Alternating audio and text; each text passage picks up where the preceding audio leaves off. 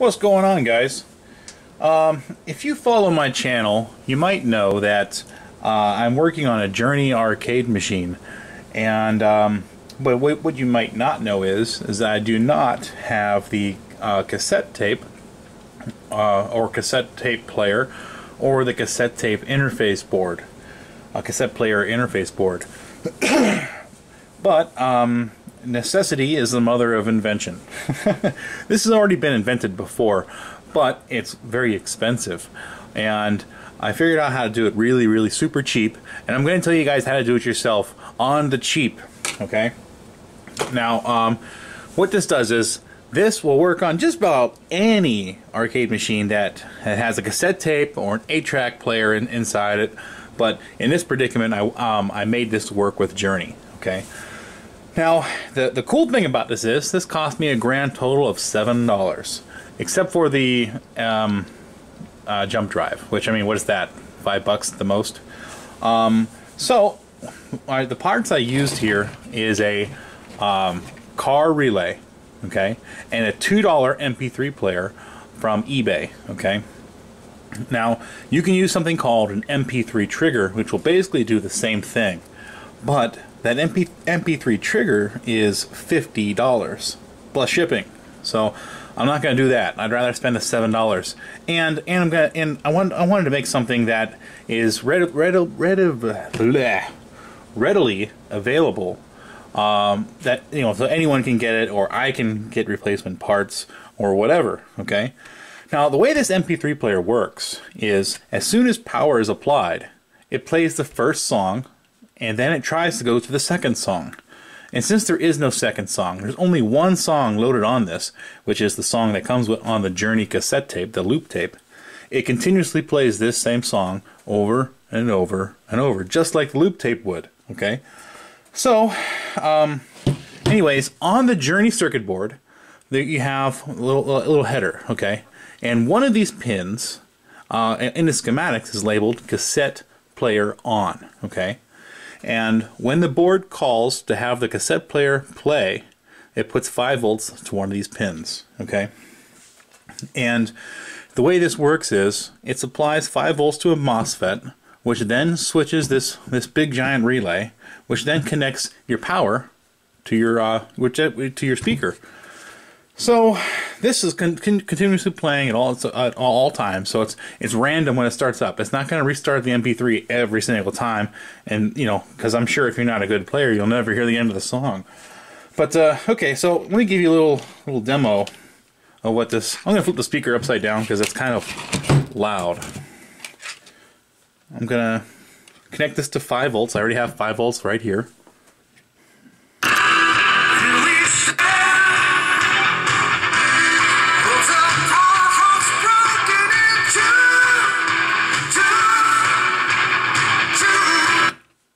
And you know, so this would turn on when obviously when the board calls it to be on, and turn off obviously when it calls it to be off. And when I reconnect it,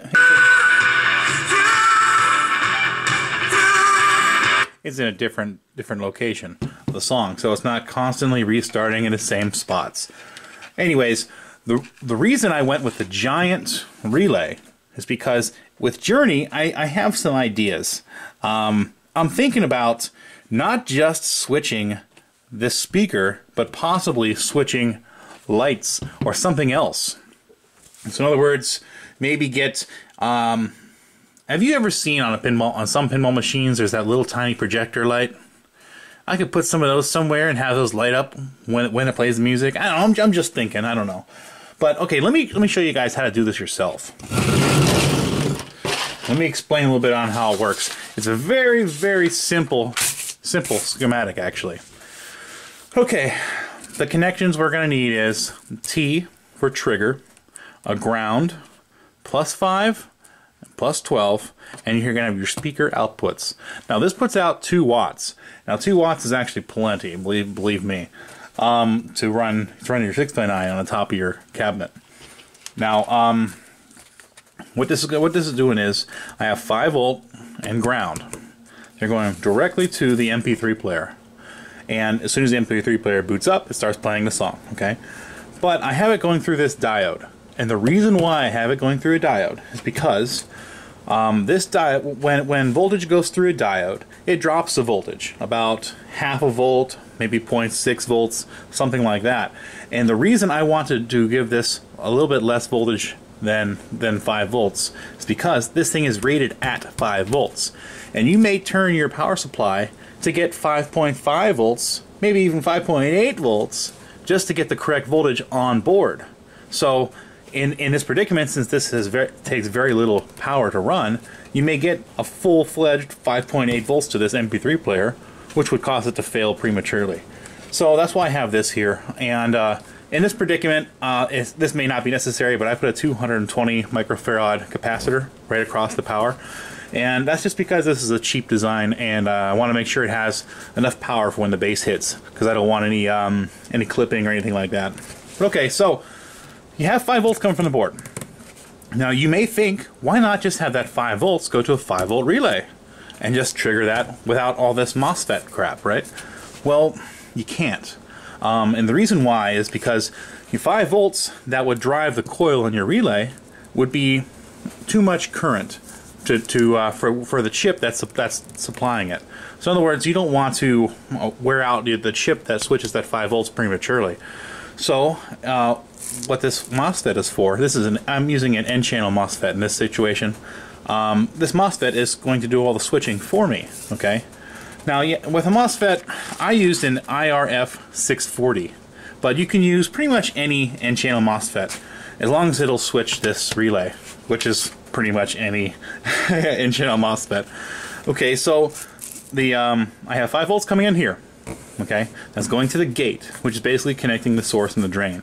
And when this 5 volt is off, when it's no longer calling for the song to be played, there's a resistor that actually brings the gate to a ground. It grounds out the gate so the MOSFET is not stuck on all the time. Okay. So what else here?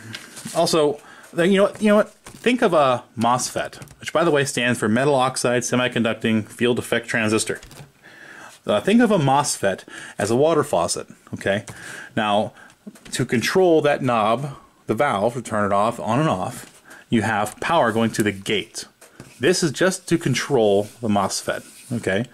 And the source, I'm going to try to make this simple, okay? Let's pretend this is our water supply, and this is our water coming out the drain, okay? And this gate is going to control that. Well, anyways, now we have an energized coil when this is on. Okay.